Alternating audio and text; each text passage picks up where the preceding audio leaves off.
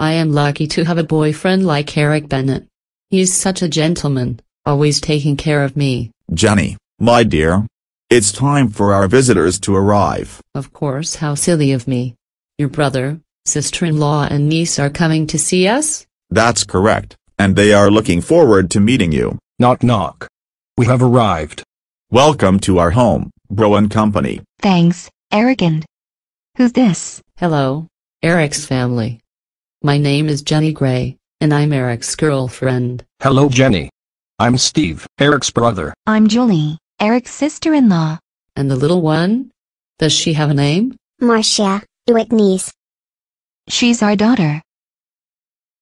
It's lovely to meet you all, and your daughter is so sweet.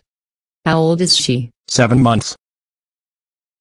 We are very pleased to meet you, Jenny. Would you like to hold the baby, Jenny? I'd love to. Oh Marcia, you are so cuddly. Aunt Jenny loves you. Aunt Jenny?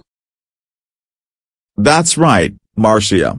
From now on, you will address her as Aunt Jenny. Bless your little heart, Marcia. Isn't she cute? She's very cute. So Jenny, tell us a little about yourself. What's your background? Well, I was born in 1945. Into a big family, and I'm the youngest of the 15 children my parents had. In 1963, I graduated high school and went on to study fashion at Illinois State University until 1966.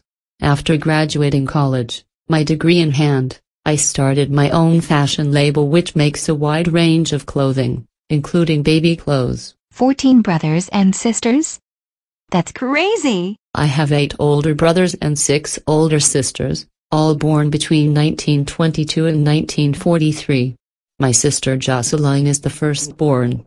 Born in 1922, she fought in World War II between ages 18 and 23, alongside my parents, who are now well into their 90s. So, do any of your older siblings have families of their own? Oh yeah, all of them do. My brother Dave, who came 2 years before me, got married in 1962. I was his maid of honor. He and his wife had a daughter in 1964, and a son in 1967. I will turn 26 in April. My parents are trying to marry me off as soon as possible so they can have more grandchildren. I really do love Eric though. He's the best thing that ever happened to me.